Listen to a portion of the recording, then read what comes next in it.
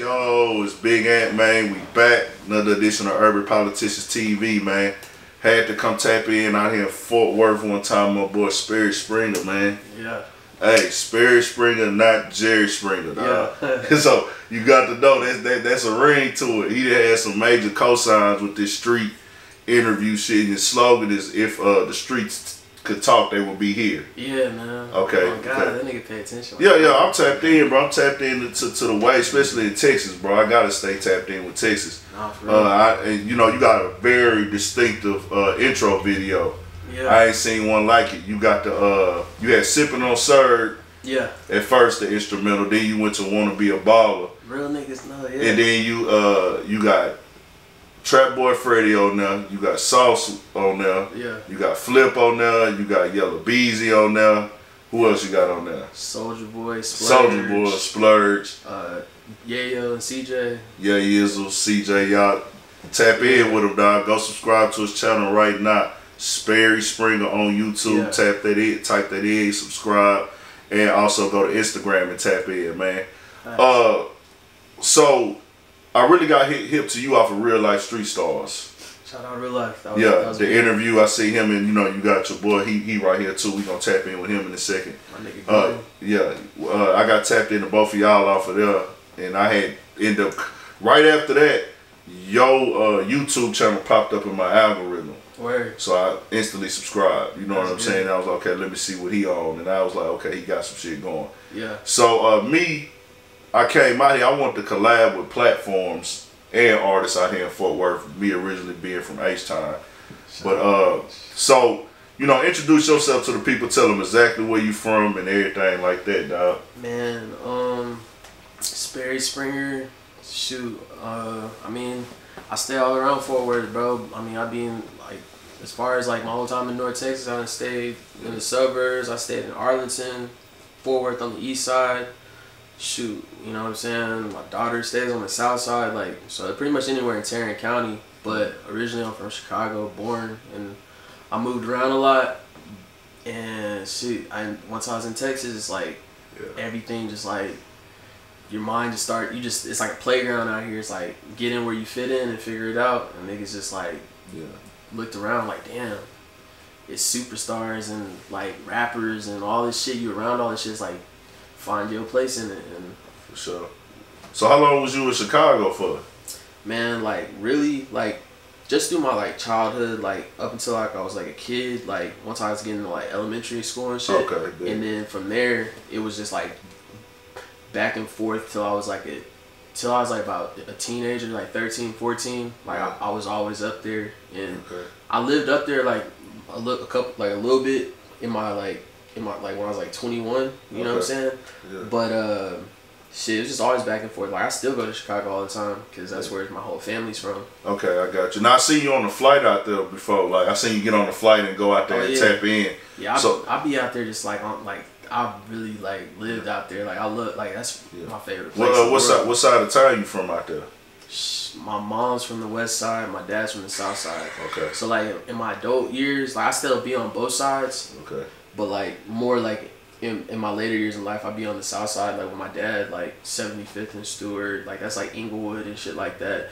Okay. But I mean, even just like in the hundreds and shit, just mainly on the south side. But I still be on the west side. It's a big ass city, but I love Chicago. That's like the best place ever. Yeah, you know, a lot of people think Chicago only got the grimy and the grit in the street. They don't know that cause my cousin used to play ball out there. He told me how like it's lit out there, like it go down. It's nice, the shopping, the vibes, and especially the summertime. He say it's crazy, like parties, clubs. That he say Big Sosa, with Sosa, with Chief Keef Sosa's shoulders, and the whole street movement is not the only thing that Chicago has to offer for people who don't know. Some people know already that Chicago is a city.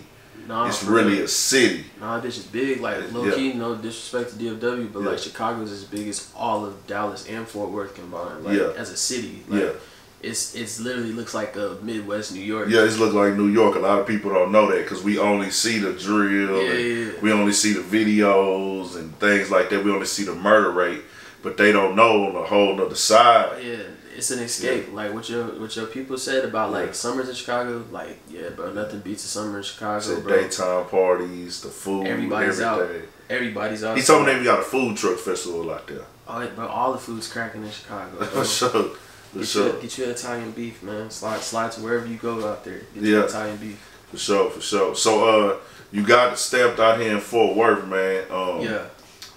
So, when did you finally just say in Fort Worth, man, let me get into this whole media thing? Like, was it something inspired you growing up? Was it? Man, I always been into music and creating, bro. So, like, since I was, like, in school, like, when I was playing football, I always had a camera. And then my senior year of high school, my parents got me a computer. That was, like, my first personal computer. Okay. And then I always been the type to, like, I'm going to utilize the fuck out of whatever I get. So, like, with that, I've downloaded every software I could find that I didn't have to pay for. So, I'm Photoshop, music video stuff, whatever, even animation stuff. I'm downloading all that stuff. So, I was just doing that shit just for fun. Then I started making music, blah, blah, blah. Fast forward years later, when I'm falling back from music because I have my daughter, I'm like, man, I still got passion for this shit. It's just I'm just getting older and thinking differently. And then I look up and I'm like, damn, bro, I be around all these niggas, bro. Like I be around. There's a lot of people that I interviewed and stuff that I knew before rap, or let alone I seen them or my niggas know them. And I was like, yo, you don't know these people for no reason. And then just one day I got blessed in somehow, some way. I ended up going to a concert, T.I. and Yellow Beezy opened up for it. Trey the Truth opened up for it. Shout out Trey the Truth. I love Trey the Truth. Yeah. And I just, from that point on, like, just being there and being on stage and just having the camera, I was like, yeah, bro, this is what I'm going to do. And then, shit, a couple months later, I just started interviewing people that was on the, just anybody I could interview. Because you don't start just interviewing big people off top. Hell no, I thought I could do 15 interviews, and then after I did 15, I could start reaching out to big niggas. And here I am in like probably like 150 plus interviews. Yeah. I still can't reach out to big niggas. I mean, I can, yeah. But it's not like they gonna say, well, nigga, you did this many interviews, I'm gonna give you one. Like, nah, it's a grind. I'm not complaining though. I'm with it. I'm with the grind. So it's definitely not as easy as people think. It shit ain't easy at all. It's like it's fun if you love it, but it ain't easy. See, and I think like going through it, like them times of getting turned down, or let alone at the beginning how like you wouldn't get no messages back. Like, I think that's what makes everything like even more sweeter now, because like people hit me up to do interviews, let alone if I run into people, they like, yo, let's get one in.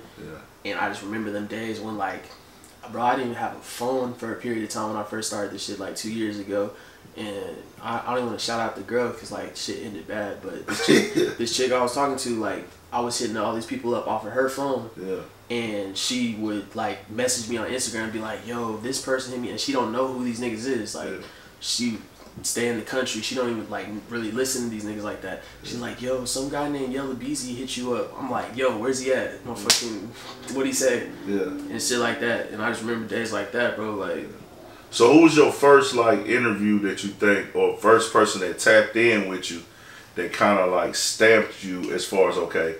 And I mean, you gotta value every interview, even the smaller people who started with you in the beginning.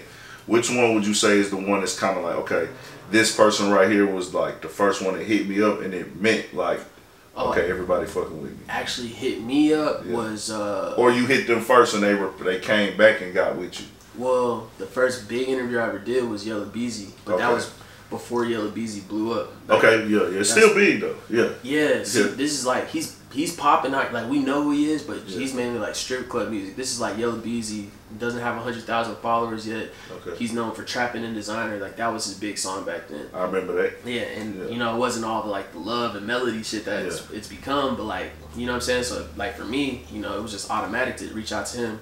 So when I got the chance to interview him, like me actually kind of having an idea of him, and that's the big difference in doing interviews. When you actually a fan of a motherfucker, you really have a lot to talk about. You can have like a real conversation. So like we did it with him, and that shit just it just took off. I didn't have a lot of subscribers or nothing. It just blew up overnight.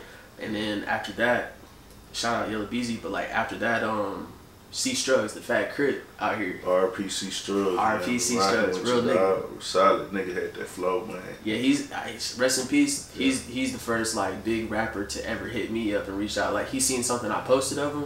Okay. Cause I do the video compilations and shit. Yeah. And he hit me up, so y'all fuck with that list. Shit, pull up on me. And sure, that's loud. I pulled up to the trenches. Yeah. And shit, we shot a classic in the trap. On God. That's what's up, man. Rest in peace, C Strugs, for real, dog. Nah, for real. For real, for real. So C Strugs was a real nigga, man. Yeah. Positive dude. And man, you know, with Yellow Beezy, man, what was crazy with me with Yellow Beezy, the main thing that used to stick out with Yellow Beezy with me early on, yeah, it just stuck with me. And it wasn't even a big deal. Like, I don't be on designer clothes. I don't give a fuck. But I remember when that nigga was like, nigga, we ain't wearing Gucci no more. That shit trash. So it's like, it's played out or something. Didn't he say something like that in the interview? Nigga said something. I don't know. Yeah, it was like he was talking about because everybody boxed him into the designer. Well, see, now it was Gucci because at that point in time, Gucci had fell off. Oh, okay. Some people might not accept it, but for a little bit, yeah. When like I guess like 2012, because I keep up with what's going on. You know, we following rap. We got to keep up what's the latest drip and what all the rappers got to go buy next. You know what I'm saying? But like, I remember he said he wasn't rocking with Gucci no more. It was done. Yeah. And or he said the brand was done. And they did have a time where they felt like they were at the bottom because Balenciaga started hitting, the Margiela started hitting, the red bottoms was hitting heavy. So niggas started putting Gucci down here. So that it just stuck with me when he said that. And I really thought Yellow Beezy was older. Oh, where? I thought he was older at that time. Him and Trap Boy Freddy, like, yeah. I was, man, you know, we tapped into Houston. We listened to all them niggas. We listened to Yellow Beezy. We listened to the Trap Boy. We listened to Mo 3. Yeah. Of course, the Doros when they hit. I don't know if people know out here in DFW area that we listen to y'all shit in Houston heavy. Because I know sometimes they kind of think like we don't, but we know Texas, listen to Texas, but like I think out here we still look at it like we think that Houston probably be feeling like they still like big bro and probably don't even be paying attention. Y'all shit y'all get a whole fucking segment in our clubs, especially that 08, 09. You might hear 10 Dallas songs in a row, and they gonna throw a Beat King in there. You know what I'm saying? Because he got the sound like y'all and shit out here, but like. Nah, nigga, we never had a problem with Dallas. We in that bitch doing all the dances and everything, bro. For real, for real. That was the wave. Yeah, that was the wave. And then, you know, Trap Boy Freddy, we jamming that, bro. I still, that damn Dear Father by Trap Boy Freddy on that, like 2 mixtapes ago, I think. That Dear Father is still like. Shout out Trap. Shout out Trap Boy Freddy, man, for sure.